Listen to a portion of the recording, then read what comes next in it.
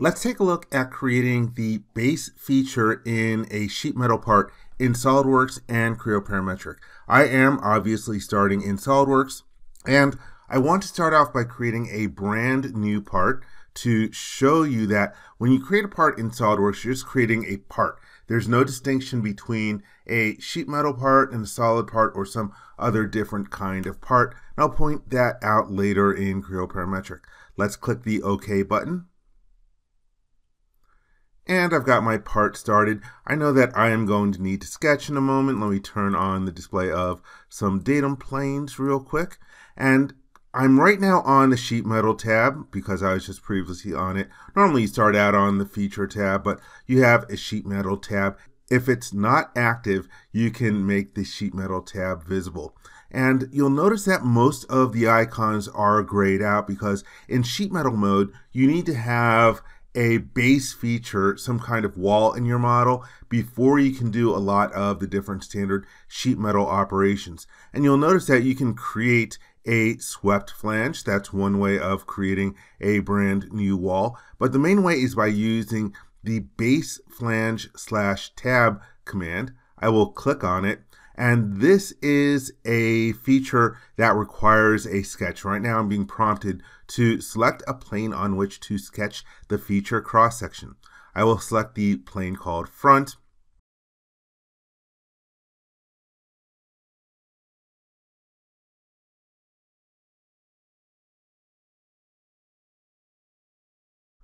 All right, so that is good for my sketch. And this is an open sketch. It does not form a loop. So when I hit the exit sketch button, now I'm getting a preview of the feature. Let me grab the arrow. Oops, didn't grab it. Let me grab this arrow and drag out the depth of this feature so that it is big enough for you to see.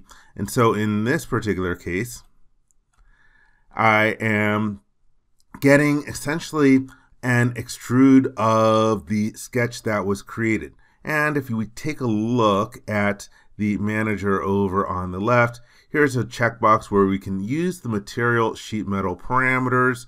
You can define a direction or depth in direction 1 and direction 2. So right now in direction 1, I can change this to a value of 200.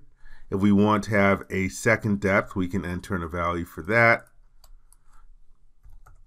Alternatively, if you didn't have a second direction, if you go to the drop-down list, you can have this go up to a reference or offset from some other reference, or you could use the mid-plane option so that you get half of the depth on each side of the sketch plane. Here you have for sheet metal gauges, you could use a gauge table. Otherwise, right here, we are entering a value for the sheet metal thickness. We can crank that up just so that it's a little easier for you to see.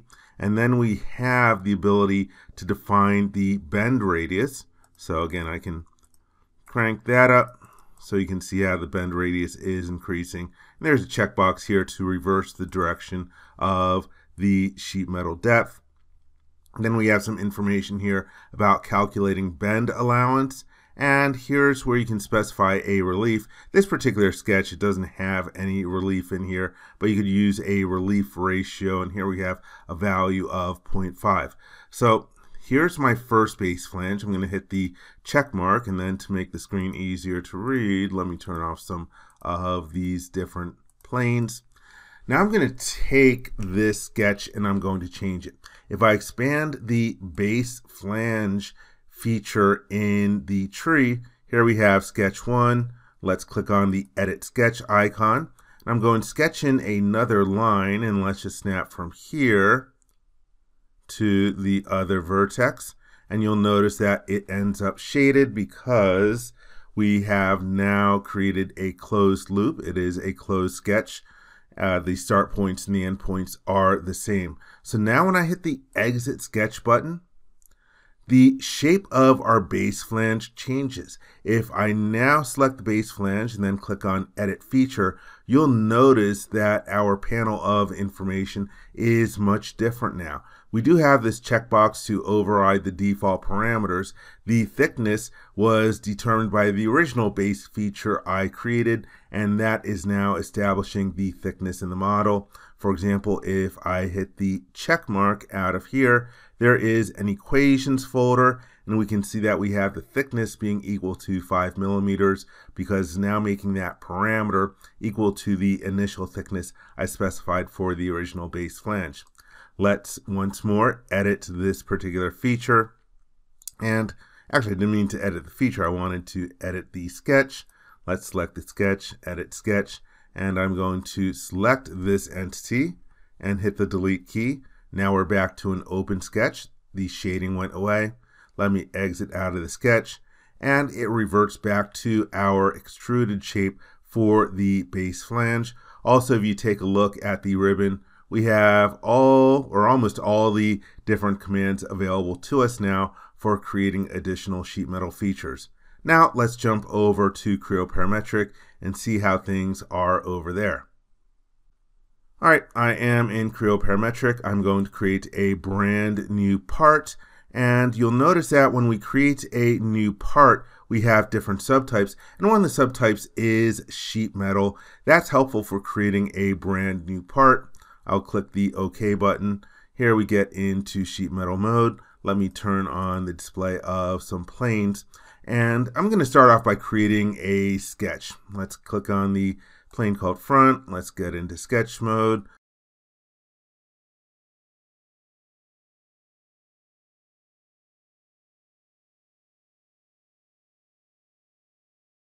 Just so that I am using the same units as I was over in SolidWorks, let me go to my properties. Yeah, let me hit the change button. Let's go to millimeter newton seconds and set that and keep the values the same. All right, so now I have my sketch created. The two main ways of creating a first or primary wall in Creo Parametric is by using either the extrude command or the planar command. So for example, if I choose the extrude command, well, right now we have, let me change to a more reasonable value for the thickness. And so there you can see a preview of the feature being created. We could specify the depth here. If I go to the dashboard, you can see that we have a drop-down list where we can specify the depth as being symmetric, or we could change it to up to different references if we had them in the model. Here we have our thickness. You can flip the thickness to the inside and the outside. Let me keep it on the outside. Placement tab. The only thing that's listed here is the sketch, and you can break the relationship to the sketch. From the options tab, this is another place where we can define the different depths, and you can have the bends added on sharp edges. You could turn that off if you want, but hey, that is not realistic.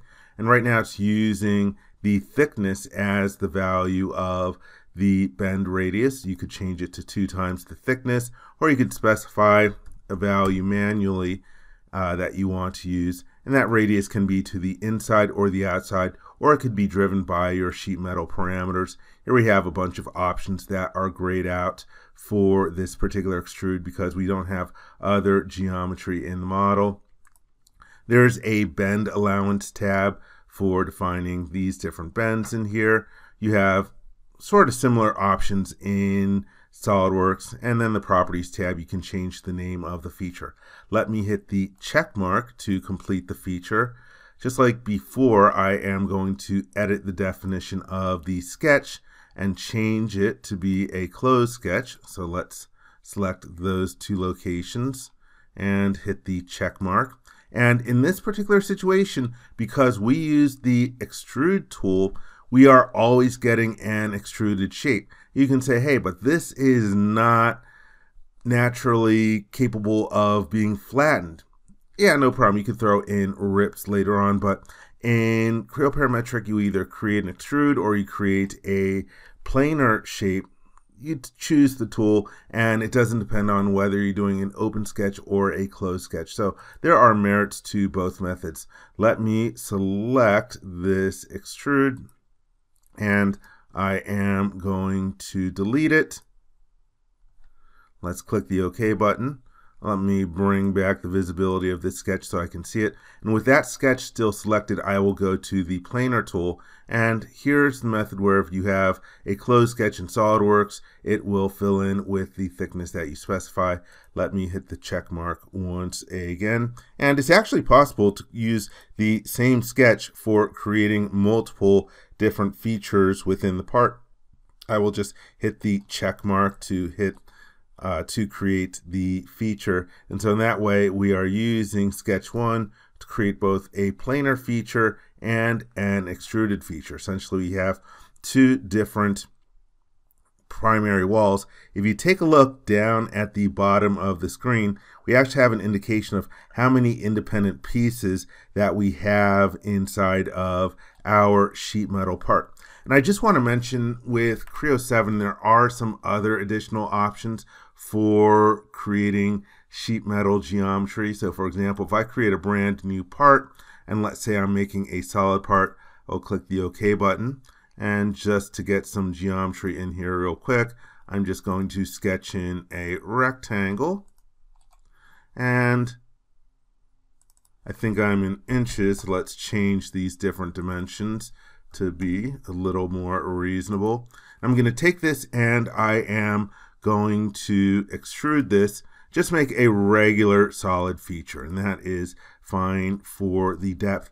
Now let's say that I have this first body here in the model. I can then actually create and extrude and select this surface in the model, and let's go to create a rectangle, and I'll make it about yay big. For the sake of this demonstration, I am not going to change the dimensions.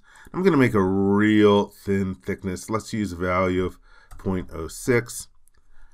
But now I'm going to go to the body options and create this as a brand new body. So now I have two different bodies in the model.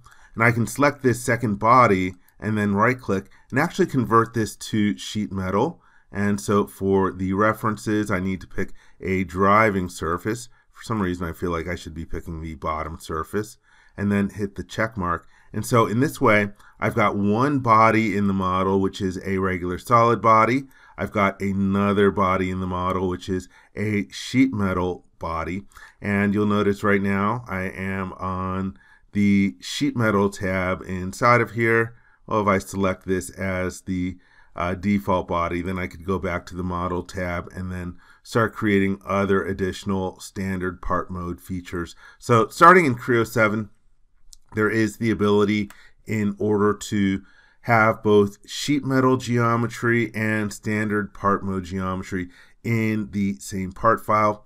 One other thing that I do want to show you, let's say that I start off with a brand new part and I have the subtype set to solid, and then let's create a thin-walled feature. Let's sketch on this plane. And once again, I will just sketch in a simple rectangle. And let's again change these to more reasonable dimensions, assuming that I am working in inches. And let's say that I extrude this to a very thin depth.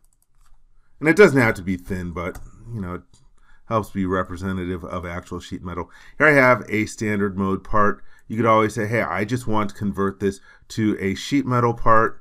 And for the references, once again, I need to pick the driving surface, then hit the check mark. So now I have a sheet metal part that was converted from a solid part. And I just want to make that distinction that with SolidWorks, there aren't these different part types, but in Creo, you do have solid parts and you do have sheet metal parts and you do have solid parts that can also contain sheet metal bodies. So there you have it, a little comparison of creating the base feature in SolidWorks and Creo Parametric. I hope you enjoyed this video. For more information, please visit www.creowindshield.com. If you learned something from this video, please give it a thumbs up. And if you like this video, please click the subscribe button and ring the bell to be informed when new videos are uploaded. Thank you very much.